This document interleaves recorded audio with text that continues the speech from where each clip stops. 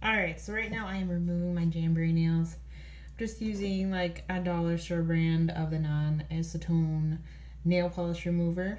So I'm putting that in like a little dish, soaking my fingers for 20 to 30 seconds. I have my little cuticle pusher. You can see it's dirty because I've already been doing them. So after you soak your fingers for 20-30 seconds in the remover, you should be able to just slide your cuticle pusher right underneath of your wrap. And you can keep kind of dipping your cuticle pusher into the, and there you go.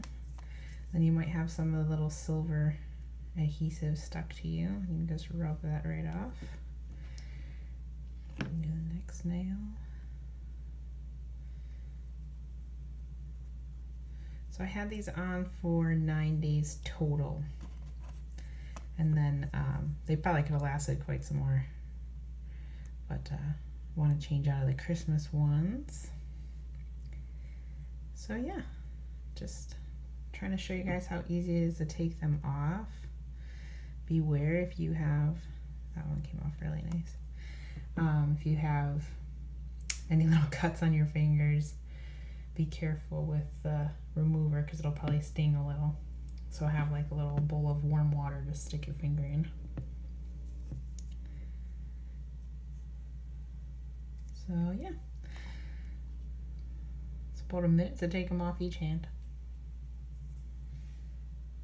And then once you have them all off of your nails, you can go back over with a cotton ball and then pretty much just remove all that extra adhesive that did not come off.